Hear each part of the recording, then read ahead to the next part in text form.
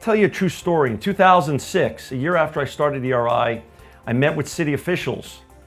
One official, I was much younger, I had much less gray hair.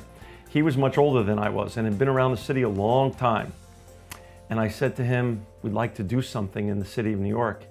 And he was very nice to me. And he said, kid, it's just not gonna ever happen.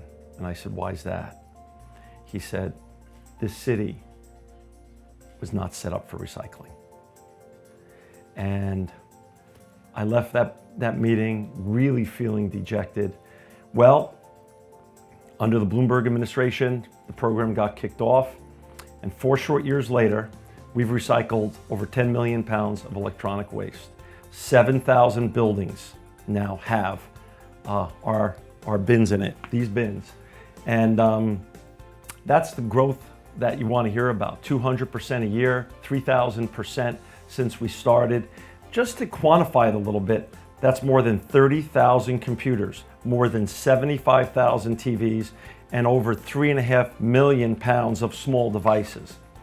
And this constructive collaboration, which was told to me would never happen, has happened with the great leaders from the city of New York. Started with Bloomberg and now Mayor de Blasio and Commissioner Garcia and her team. Union labor, real estate, and private companies like Andrews and mine.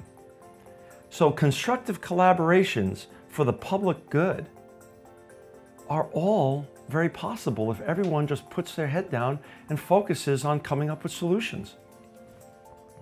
Everything that comes into ERI gets recycled responsibly, and all the data gets destroyed. In fact, thank you for bringing up these samples here. We turn data to dust, and this is just some examples here of the different sizes of dust that we turn it into, but these are great examples of what the city residents' data turns into.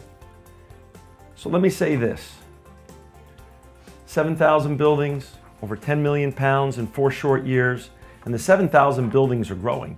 There's approximately 30,000 buildings in New York that have 10 units or more that are eligible for this program. So to think by any means that the City of New York leadership is done, or that ERI is done, is a great mistake. We hope to be here in a couple years announcing 10,000 buildings.